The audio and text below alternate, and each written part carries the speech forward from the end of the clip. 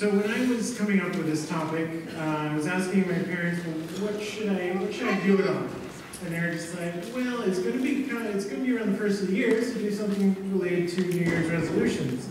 It's like, I don't want to be that cliche though.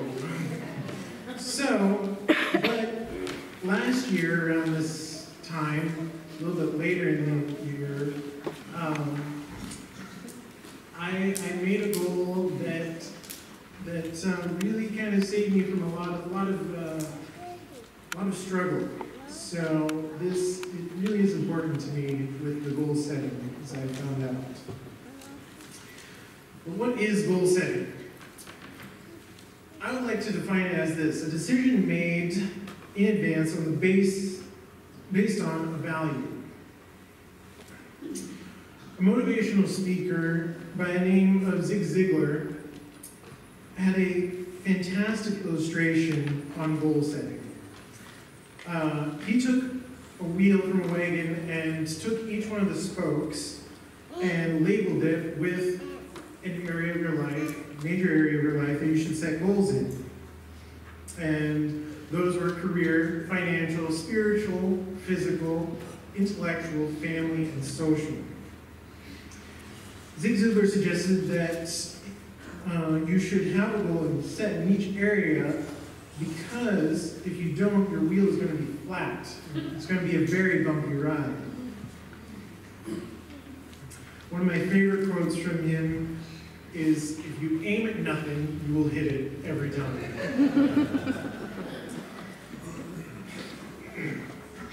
If you do not set a goal for yourself, you aim at nothing, you will not achieve as much as you could. You wouldn't be able to unlock your full potential. Proverbs sums it up quite well, as he who has a slack hand becomes poor, but the hand of the diligent makes rich. I would say goals are a pretty important thing, wouldn't you? Now, what makes an effective goal? For me, there was three main things that made an effective goal. One is it measurable? If I can't see any improvement or that anything has changed, I would get discouraged and not have the motivation to complete my goal. And the second is worthwhile, which we'll unpack in just a little bit. Then three was to surround myself with positive influences. Doing so will motivate you and encourage you to achieve your goal. Therefore, we could conclude that pursuing a worthwhile goal will help unlock your potential for God. One biblical story which really comes out to me that has these three key elements in it is Daniel. Now, let me give you a quick backstory on Daniel. He was taken away from his home country of Judah, made a eunuch, and informed that he was going to serve the king of Nebuchadnezzar for the majority or the rest of his life, as far as he knew. He then finds himself with his three friends, Shadrach, Meshach, and Abednego, in the palace of King Nebuchadnezzar, where food is set before him from the king's table. We pick up in verse 1:8 of Daniel. But Daniel pursued in his heart that he would not defile himself with a portion of the king's delicacies, nor with the wine which the king drank. Therefore he requested of the chief of the eunuchs that he might not defile himself. Note something here. The phrase "proposed in his heart," that is a goal-setting phrase. Daniel set a goal to be faithful to God, not by eating the unclean meats and drinking the wine at the king's table.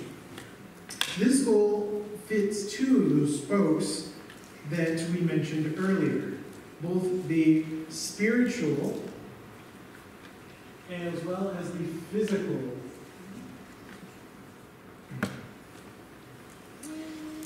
Now, Daniel has set a goal. Earlier we said that there are three key things that make up an effective goal. The first of which is whether or not it is measurable. And Daniel makes the goal measurable in verse 11 through 15. Then Daniel said to the steward, whom the chief of the eunuchs had assigned over Daniel, Hananiah, Malachi, and Azariah, test your servants for 10 days, and let us be given vegetables to eat and water to drink. Then let our appearance and the appearance of the youth who eat the king's food observed by you, and deal with your servants according to what you see. So he listened to him in this matter and tested him for 10 days. At the end of the 10 days, it was seen that they were better in appearance and fatter in flesh than all the youth that ate the king's food. First, Daniel asked to be tested. And the way that they would be measured in this test was by their appearance, which gave a measure to the success. And they also gave it a time limit. It was time sensitive, just 10 days. So he made the goal measurable, but is it worthwhile? If we go back to verse 8, it says, not defile himself. That implies that there is a spiritual issue going on as well. But what is the spiritual issue? Ellen G. White, a prominent writer in the Adventist Church, said this in Prophets and Kings.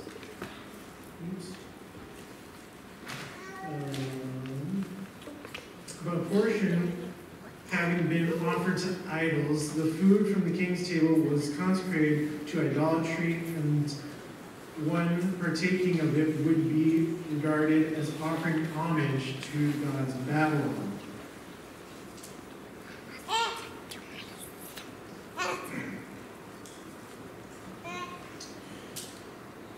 So, from there,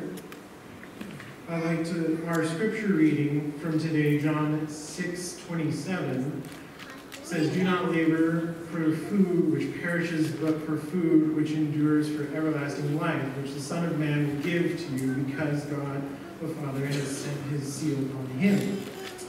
And that's from the New King James Version.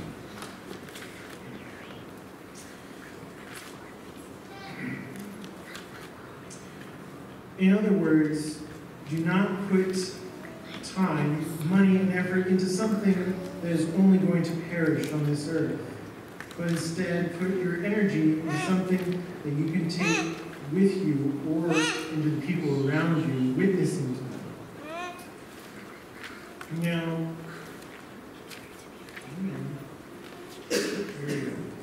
what made Daniel's goal worthwhile was the reason, Daniel did not want to defile himself because it was a spiritual issue. Daniel was striving to be faithful to God in all things. And God blessed him. God never asks us to compromise so that we can be greater witnesses for ourselves. He asks us to be faithful so that he can give us an even greater witness. Any area of our lives which we choose to be faithful in, God will bless us and will increase us in influence so that we can be witnesses for him. God blessed Daniel and his three friends in many ways, including giving them learning and skill in literature and wisdom. Daniel had understanding in visions and dreams. The king found that they were 10 times wiser than magicians and enchanters, which can be found in Daniel 1, verses 17 and 20.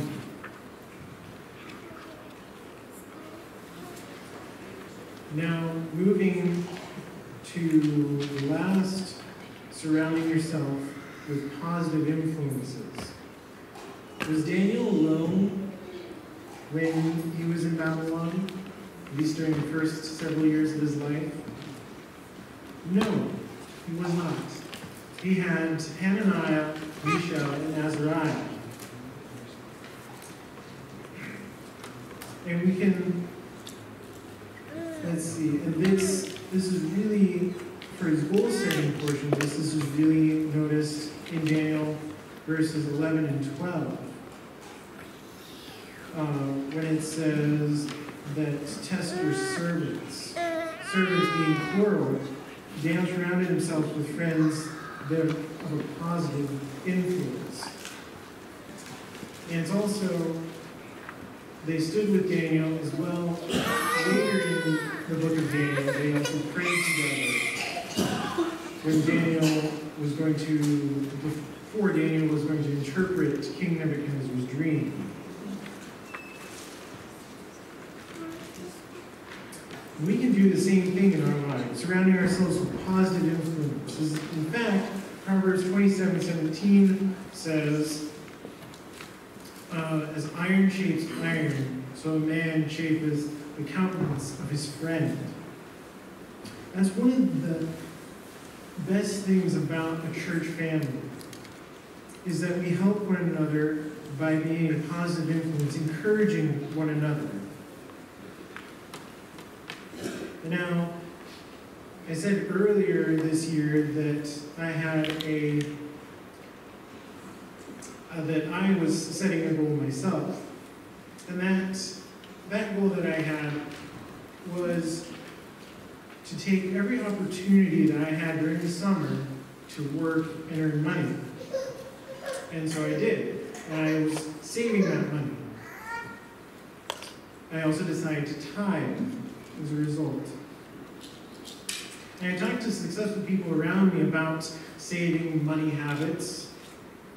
And I also listened to podcasts and other outlets, read books, got to know as much as I could about habits that I could create for myself about saving. So I worked that last summer and earned as much money as I could. And little did I know in September, right before school started, that I would get into a nasty car wreck. And my vehicle at that point in time was totaled. And it was a little bit discouraging.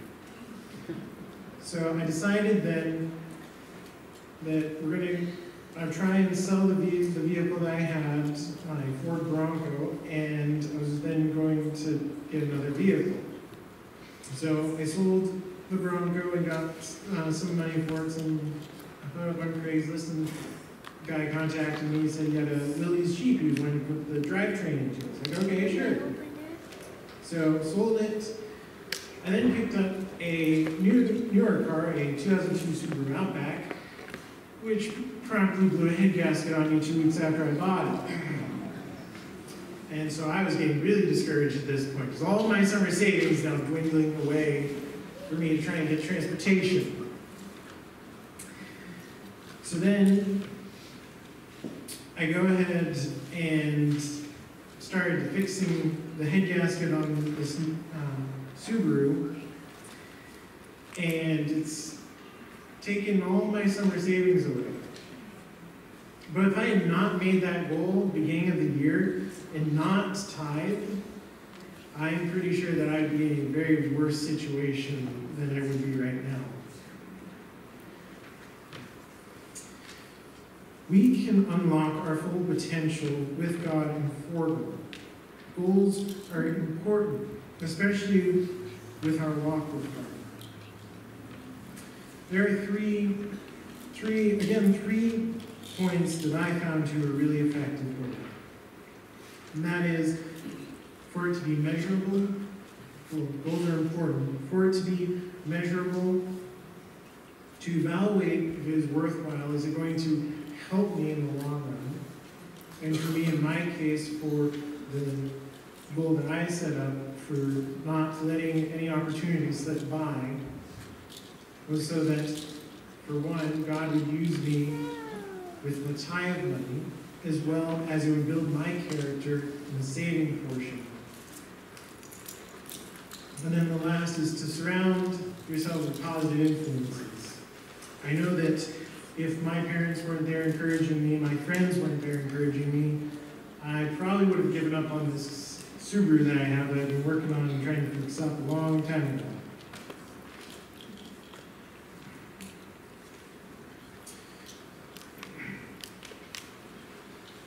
Therefore, we can conclude that pursuing a worthwhile goal will help unlock people's potential for God.